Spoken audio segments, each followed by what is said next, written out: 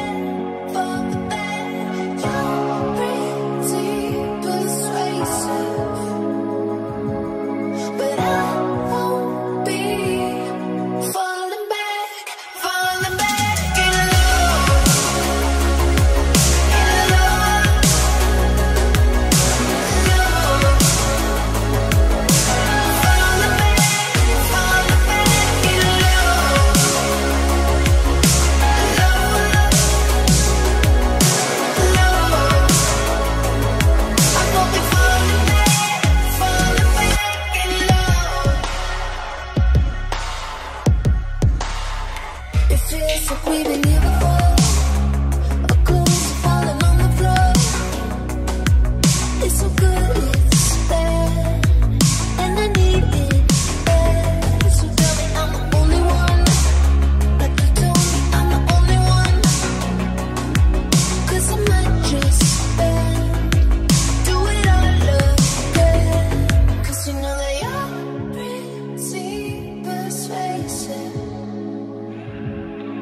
Time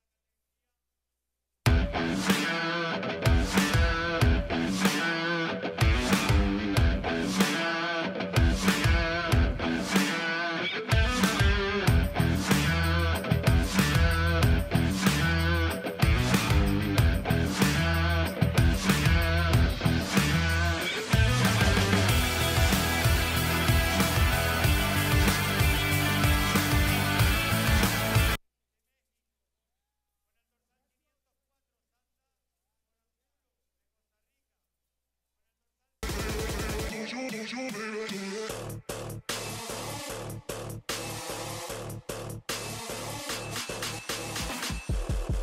aquí estamos con Diana Torres, la absoluta de absolutos de Bikini Fitness, la ganadora del nuevo carnet pro de Miami, ¿no? De Naples, cerca de Miami. Naples, Florida. ¿De dónde son tus raíces? Colombiana, yo soy Colombia en casa, arrasando aquí en la quinta edición de Mr. Olympia Amateur South America. ¿Cómo te sientes? feliz, muy contenta.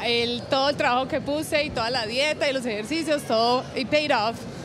It certainly did. Any shout outs for those people back in Florida? Yeah, to my coach and my coaches, James, thank you so much for everything, to all my family and everything else, and everybody else, thank you so much. Now, is this your first pro qualifier? This is my first pro qualifier. Oh my goodness, and how long have you been working? How long have you been in this sport?